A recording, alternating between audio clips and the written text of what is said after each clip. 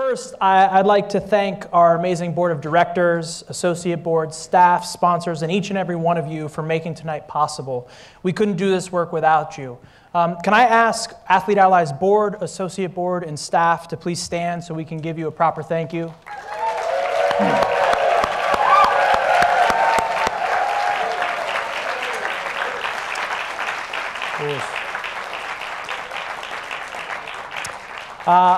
I also want to give a special thank you to Target for being our presenting sponsor tonight. Thank you, Target.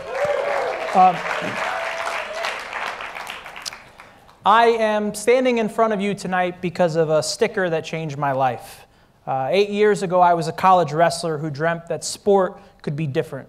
I believed then, as I believe now, that sport could be a place that welcomed and affirmed everyone. That sport could be a place that taught healthy and inclusive masculinities and femininities. I believe then, as I believe now, that if sport were to embrace the full diversity of those people who were trying to access it, then the world would be a dramatically different and better place.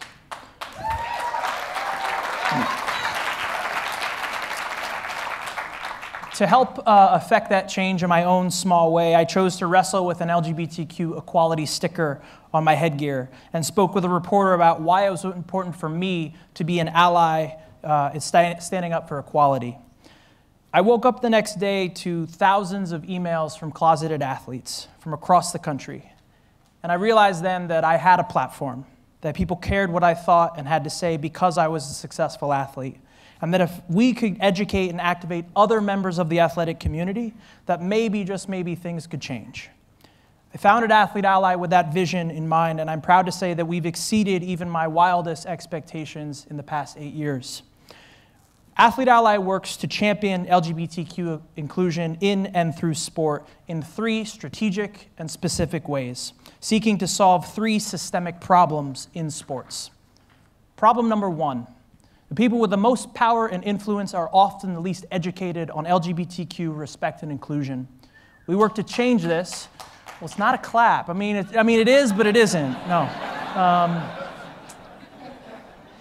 We work to change this by bringing LGBTQ education to those who need it most, from classrooms to playing field to boardrooms and beyond. This is why we launched Champions of Inclusion, which is a free online coaches curriculum that has been distributed and adopted nationwide.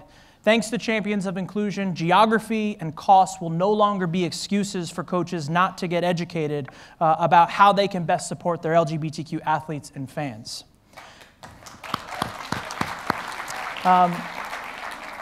In addition, this year also marks the 6th year that we've had the opportunity to train every incoming NBA player on LGBTQ respect and inclusion. It is through these proactive and intentional conversations that more allies will feel comfortable speaking out, and hopefully more players will feel comfortable coming out. Problem number 2, the policies governing sport do not reflect the full diversity of people who are trying to access sports. We work to change this by helping teams, leagues, and sport governing bodies adopt the most inclusive policies.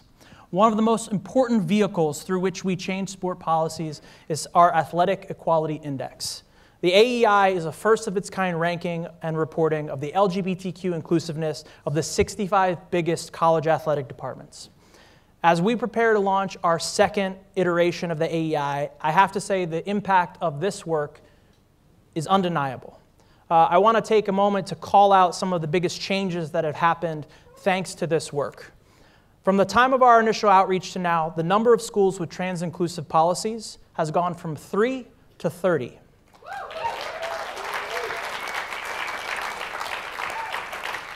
The number of colleges with a perfect score of 100 has quadrupled.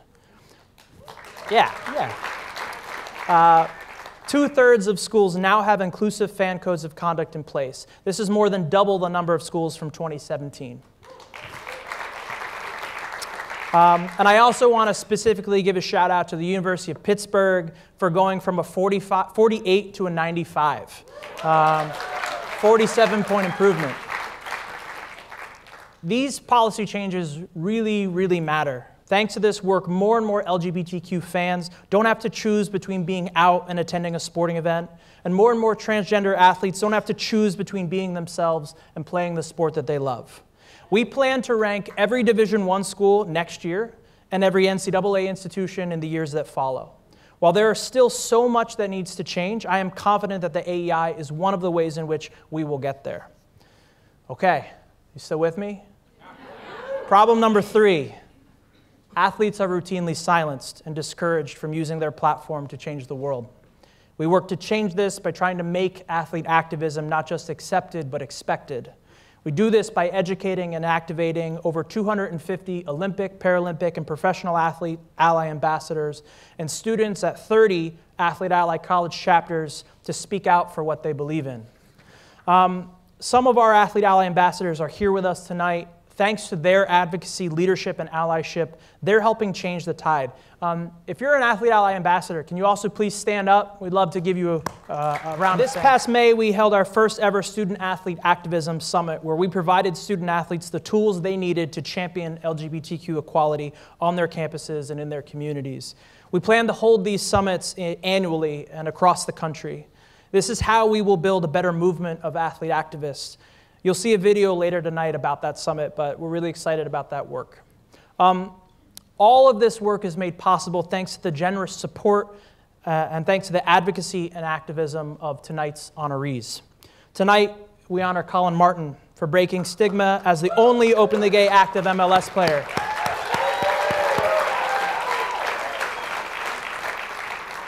Andrea Yearwood and Terry Miller for speaking out on the rights of trans women of color. Not only to survive, but also to thrive. And Ali Krieger and Ashlyn Harris, right, for using their platform to call out bullying, racism, and discrimination, and to stand for the rights of people to be who they are. This year has tested many of us like never before. We've seen the rights of the LGBTQ community and the most marginalized groups come under attack. And yet, we've seen time and time again that the boldest among us will not be silenced, and we will not back down. Tonight, we honor the tremendous power of persistence.